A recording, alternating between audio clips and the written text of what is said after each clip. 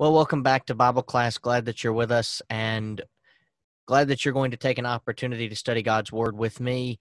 And hopefully, this series of messages and classes on the books of Nahum and Habakkuk have been as helpful to you as they have been to me. We're finishing up chapter 3 today, and then, Lord willing, next quarter, we'll have another class together. Thinking we're going to do premillennialism, just kind of giving you some main tenets of the doctrine and how to define and defeat what they typically would believe.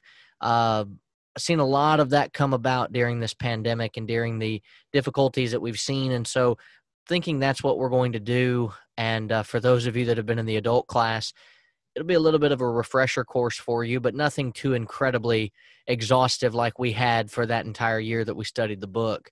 But I look forward to studying that with those of you that'll tune in and watch it with us and study together. We're finishing up Habakkuk Chapter 3 today, and I've entitled this chapter, Prayer and Rejoicing in the Lord. If we were to outline the chapter, there is a request, verses 1 and 2, a review, verses 3 through 15, rejoicing, verses 16 through 19. Chapter 3 starts off with the following words, a prayer of Habakkuk the prophet on Shigionoth. That's to be above something, that word there. And it says in verse 2, O Lord, I have heard your speech and was afraid. O Lord, revive your work in the midst of the years. In the midst of the years, make it known. In wrath, remember mercy. Basically, Habakkuk is saying, do what you are going to do, but please bring us home. In your wrath, remember mercy. Habakkuk understands, finally, fear is drawing him closer to God. And the same should be done today. This is another one of the key verses of the book. We have Habakkuk 2 and verse 4, the just shall live by his faith. And then also chapter 3 and verse 2, I've heard your speech and I was afraid. O Lord, revive your work in the midst of the years. In the midst of the years, make it known. In wrath, remember mercy. Verse 3 says, God came from Teman, the Holy One from Mount Paran, Selah. His glory covered the heavens and the earth was full of his praise. This is a statement about Babylon's coming from the east. God's judgment came from Teman. He's praising God because he understands that this is God's business. See, Habakkuk has shifted from his earlier view when we started studying in chapter 1 and even in chapter 2. He's finally starting to see that while he doesn't necessarily understand the plan, he understands the author of the plan, and that's enough for him. He says in verse 4, his brightness was like the light. He had rays flashing from his hand, and there his power was hidden. Hiding of his power, because it came forth, and it came out of hiding. Verse 5 says, before him went pestilence, and fever followed at his feet. God stood and measured the earth. He's in charge.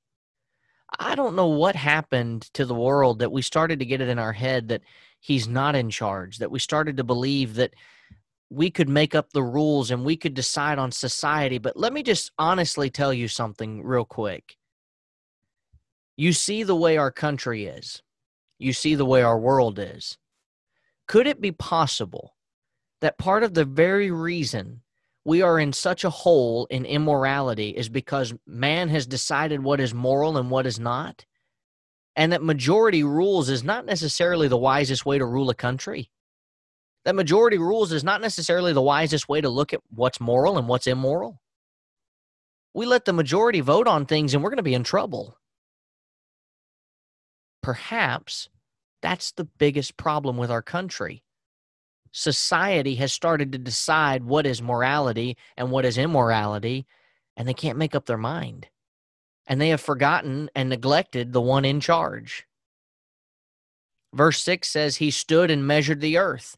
He looked and startled the nations, and the everlasting mountains were scattered. The perpetual hills bowed. His ways are everlasting.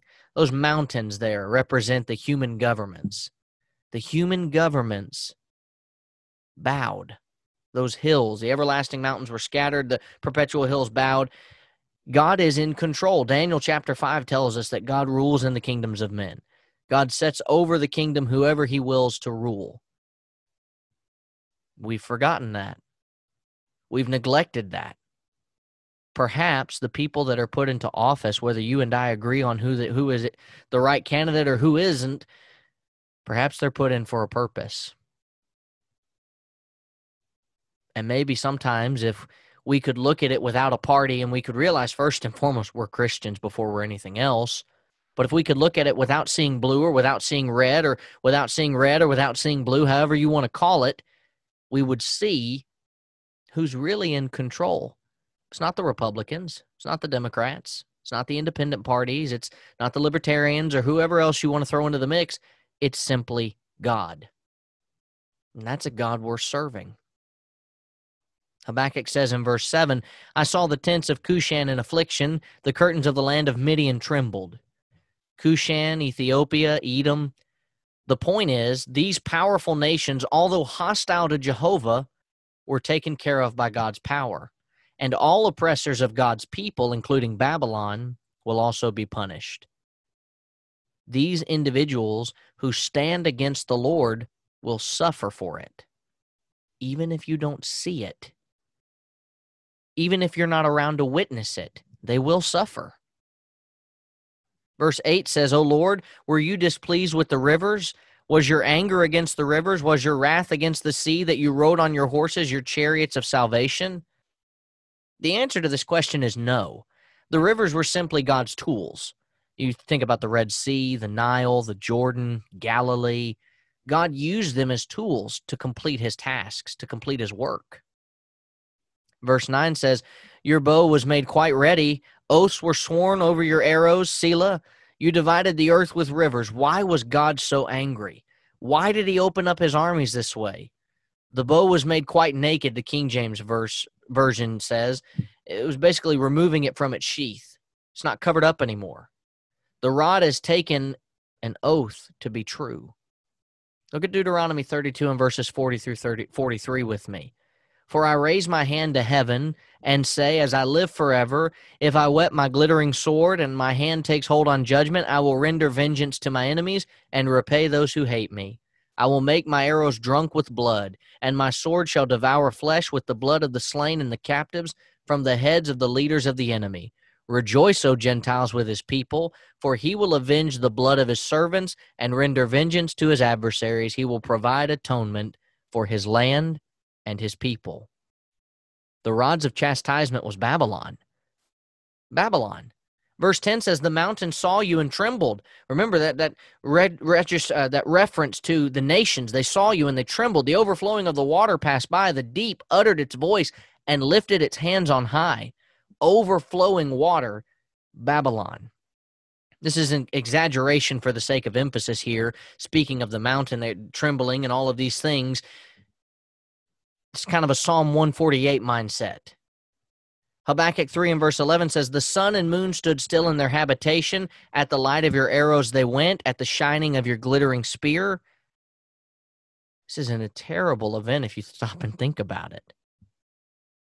But it can also be a great event of some kind. Joshua 10, 11 through 12. Habakkuk 3:12 says, you marched through the land in indignation, you trampled the nations in anger. This is not anger of haste, this is righteous anger. This is not God being, reactive to something in a negative way, but in a positive way. Righteous anger. You ever have somebody cut you off on the interstate and you have some righteous indignation as you hit the horn? You ever have somebody mistreat you and as you tell them, I don't really appreciate that, you're upset, but it's righteous indignation. What God had done in the past, Habakkuk is petitioning him to do again. God's going to do it in his time. Verse 13 says, you went forth for the salvation of your people, for salvation with your anointed. You struck the head from the house of the wicked by laying bare from foundation to neck, Selah. God went forth to save his people, and captivity was the only way to do it. God has saved the remnant because they were captured, and without the remnant, there's no Christ. But everyone was wounded from head to toe. The remnant were not spared from the captivity, and they weren't spared from the hardship and the tribulation, but they were delivered from it. That's the purpose when you stop and think about a remnant. The remnant is set apart from the other people, but they suffer all the same until the end. Wounded from head to toe. Without that remnant, there's no Christ. Verse 14 says, "You thrust through with his own arrows the head of his villages. They came out like a whirlwind to scatter me. Their rejoicing was like feasting on the poor in secret." And Babylon's attempts to bring the same type of destruction and captivity to Medo-Persia was not going to be allowed by God. God does keep his promises. And friends, brethren, we need to remember that. We look around and we can't physically see God, and so we get these blinders on that basically give us this mentality that out of sight, out of mind, God must not care about us. God must not be involved. God must not really consider what happens to us in this life. And all of that is false. Here's Habakkuk in chapter 1 saying, God, how can you use such a wicked nation? And God replies and says, look, I'm going to work a work that even if I told you, you wouldn't believe me. And that work was that Babylon would deliver his people to captivity from their wicked ways, to punish them for their wicked ways, Deuteronomy 28, verses, I believe, 15 through the end of the chapter. And all of this that's taken place, yes, Babylon is wicked. I'm not going to let them get away with this, though. I keep my promises. Babylon will suffer too, in due time. Verse 15 says, you walked through the sea with your horses, through the heap of great waters. This is an end of the review of God's work in the past, and that's quite a track record, isn't it? Verse 16 says, when I heard, my body trembled. My lips quivered at the voice. Rottenness entered my bones, and I trembled in myself that I might rest in the day of trouble. When he comes up to the people, he will invade them with his troops. He starts to shake. Babylon is coming, and he cannot stop it. Written before the Chaldean invasion, trembling thought on how this is going to occur. And verse 17 says, though the fig tree may not blossom, nor fruit be on the vines, though the labor of the olive may fail, and the fields yield no food, though the flock may be cut off from the fold, and there be no herd in the stalls, there'll be desolation. There's going to be trial. There's going to be tribulation. There's going to be problems. Yet. And in some ways, those are my favorite three letters of this entire book. Yet. And don't we all need to remember that?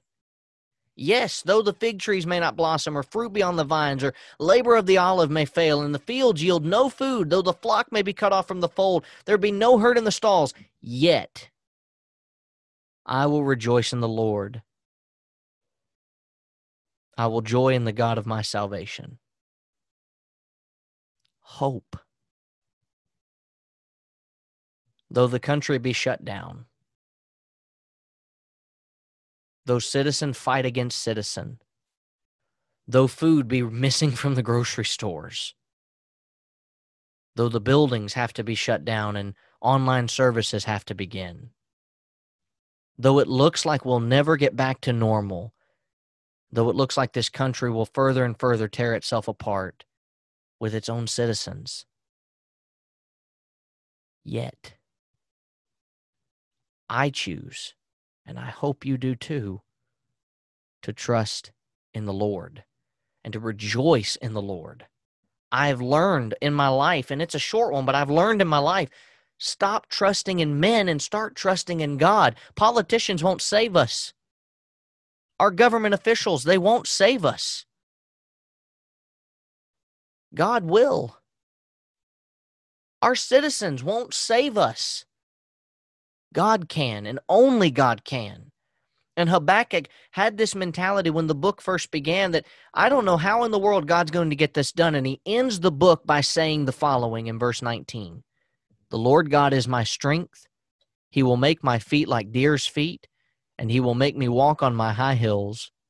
To the chief musician with my stringed instruments, there will be victory. God will bring home the remnant. And what a beautiful way for this chapter to end. What a beautiful way for the book to end. It's not like when we read in Jonah where Jonah doesn't understand God's plan with Nineveh, and the book ends with Jonah basically saying, you either destroy the city or I'm going to sit up here until you do. And we don't know what became of Jonah. But we can see what became of Habakkuk, at least by the end of this book.